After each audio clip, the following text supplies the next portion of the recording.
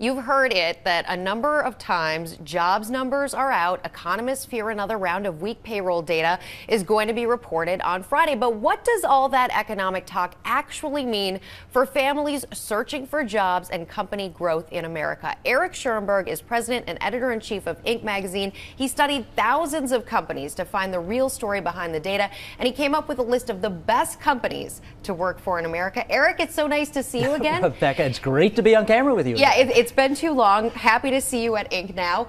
And you've done some really interesting research here about the truth behind the numbers. What have you found? Well, what we found was that, look at it this way. We looked at 100,000 middle market companies. The middle market is a kind of ignored portion of the economy. It's not the big enterprise companies, and it's not the fast-growing little app makers like Kinsa Health or even Waze.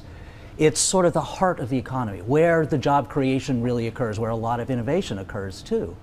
And what we found there, when we surveyed 100,000 companies in this sector of the market, was only 1.5% of them were able to grow year after year after year. And it's those companies with sustainable growth, that account for an enormous amount of the job creation in the U.S. So 1.5% of those medium-sized companies in this country are the ones that are really generating the jobs for the country. That's right. That's the heart of the economy. That's the engine of job creation. And what is the unifying trait or characteristics of these companies? Well, this was really interesting. It wasn't, I mean, you would think when you look at it that, well, it's all technology companies, or it's all service companies, or some hot area of the economy. But what you find is that those companies often don't sustain their growth. So what we found was there was no geography, there was no industry that explained it all. It was really their attitude towards hiring, their attitudes towards their employees. It was a focus on soft attributes, a focus on people.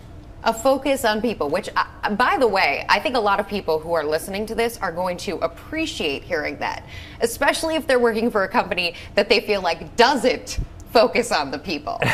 Well, that's right. Well, those companies are probably leaving some money on the table, because what we found was that the companies that are the most generous, that are the most conscious about things like transparency, about taking care of their employees, about being conscious of culture, actually get a real return in terms of growth. So they're doing better. To anybody who's a hiring manager out there, the companies that are doing the best in America right now are the ones who are focusing on their employees. They're focusing on the corporate culture. If you want to look at, if you measure doing well in America by having sustained growth year after year after year, and then we're looking back 5 years, which were 5 pretty tough years in the economy, then what you said is exactly true. It's a pretty, this is a surprise to me, Eric, because you talk to companies all the time and you assume that it's going to be that sales were going gangbusters. And we hear these words, supply, demand, these economic terms, but at the end of the day, there's something else here. It sounds like almost core values. Well, that's true. These companies pay a lot of attention to that.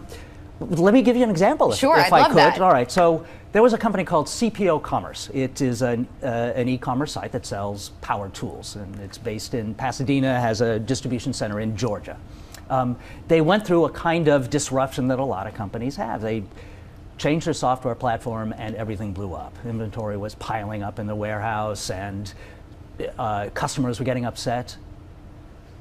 It took them 6 months to get through this, but through this 6 months, there was absolutely no turnover. And what happened was that they were completely transparent with their employees about what was going on, down to the inventory pileups, down to the financials. And what that did was, it told the employees, first of all, that the managers are not making this up. They could see the numbers right there.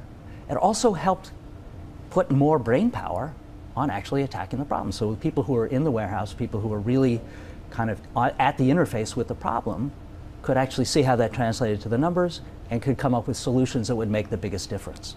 It's interesting because you mentioned 6 months. And in Wall Street's terms, 6 months is an eternity, because all of a sudden you're at the quarterly report, and if you're being honest and transparent and saying we're going to have some slow times, that's not what any trader wants to hear. That's not what investors want to hear. No, that's right. If you have to answer to Wall Street and the quarterly monster, it's going to be very tough to do this kind of thing. Well, it's a fascinating read. Eric Schurenberg, thank you so much. INC Magazine, putting out fascinating stuff. My pleasure, Rebecca. Great to see you.